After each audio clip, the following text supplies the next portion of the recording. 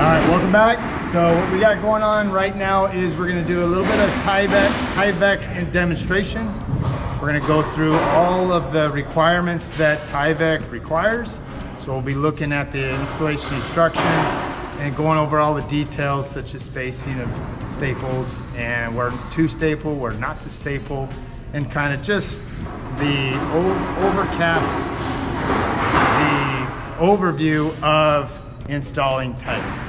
Okay, so the type of Tyvek we're going to use is the wrinkle wrap.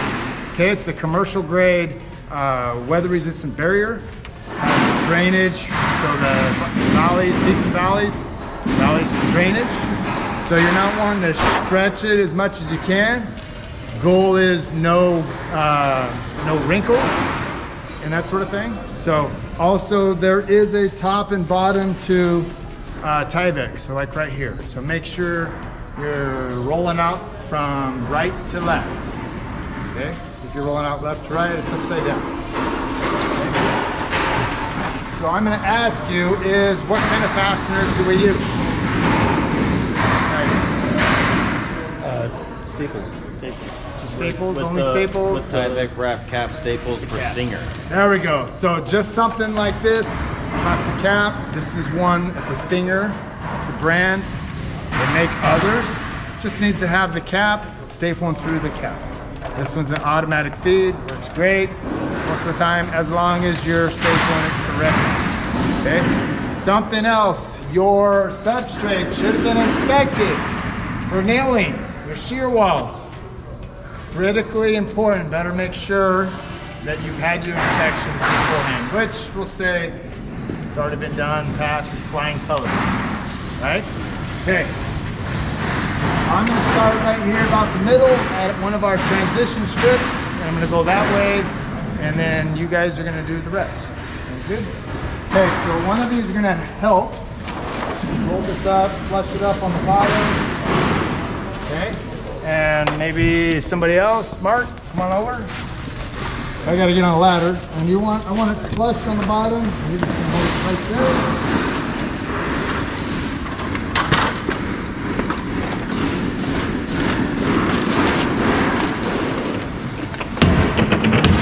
Okay, you got 2 nails. Now go ahead and roll it out, Mark. Not good? Yeah, you're good.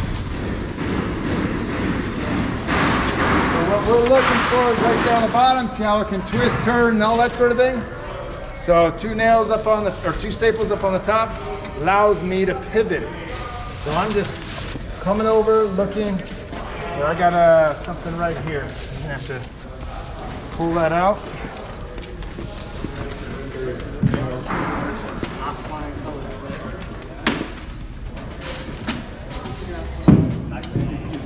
We're about training over the TikTok. Okay. Back.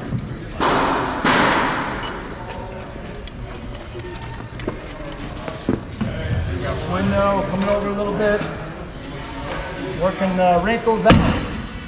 So, question: what's my spacing on my staples? Not there, but what do they require? 8 inches apart. Nope. 12 inch. Line with the studs.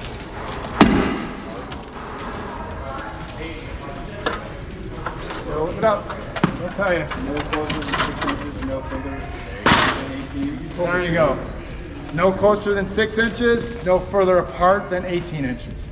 Okay? Is that in all directions?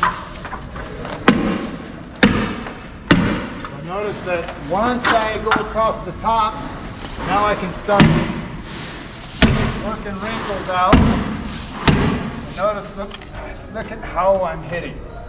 It's like this. So when you staple through, it pulls another staple out, or another cap out.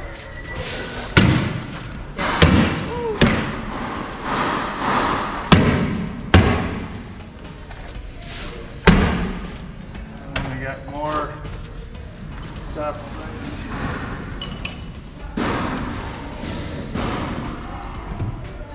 So something else. So I got another piece that needs to lap onto this one. What is my lap?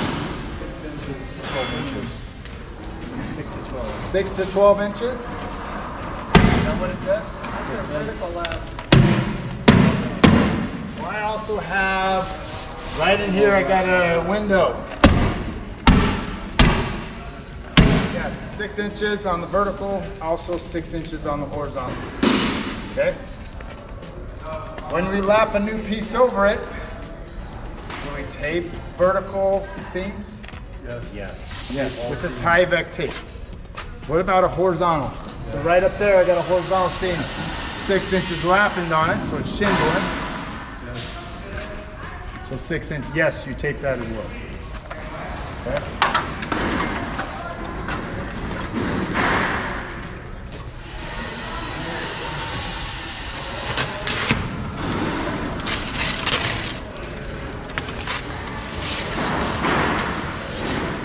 Got the roll.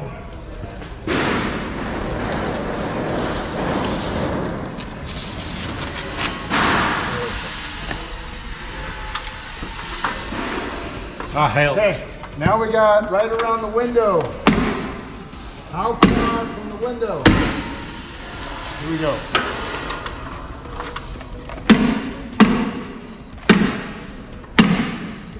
Any special requirements? 6 to 8 inches away from the window. No. Minimum of 6 inches. No. Specifically, is going to be the head. Here's my edge of my window.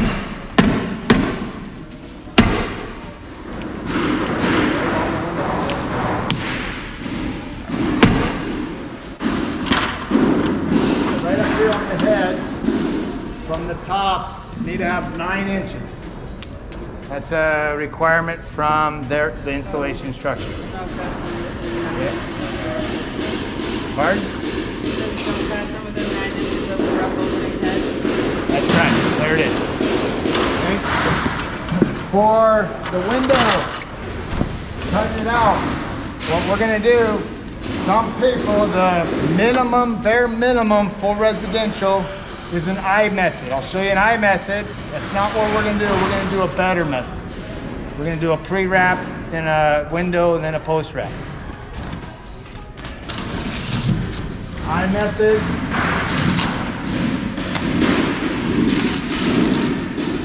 Right down the center.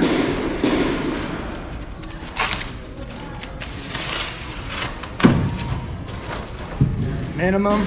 They get wrapped in. Okay. Sill.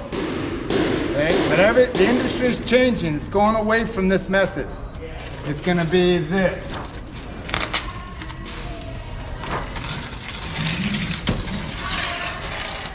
Oh man. Now you're gonna go.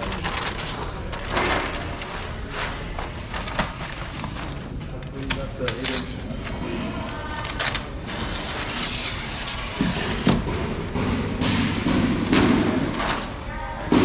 Be cut out, and then it gets a wrap going all the way around. Okay. And that is, any questions on that? Another better method for the WRB system would be running a flashing on the bottom first, underneath here. Okay, like a Z flashing. And then peel and stick. Okay, whether it's Forta Flash or some other product or Trace. And then this laps over top of that. It just helps seal up that bottom edge of the plywood from water splashing on it. Good? Let's tie that.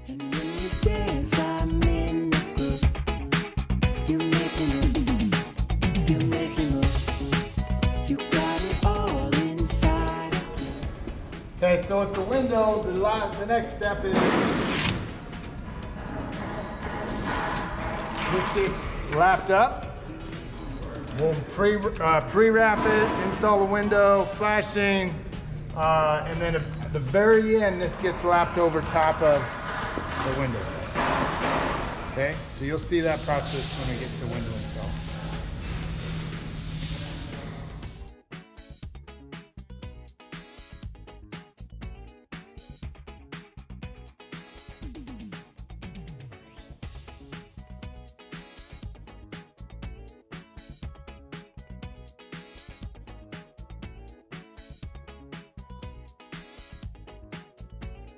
Like always, like any project like this, make sure you're using your ladders appropriately, your scissor lifts appropriately, tying off, using your baker scaffolds correctly.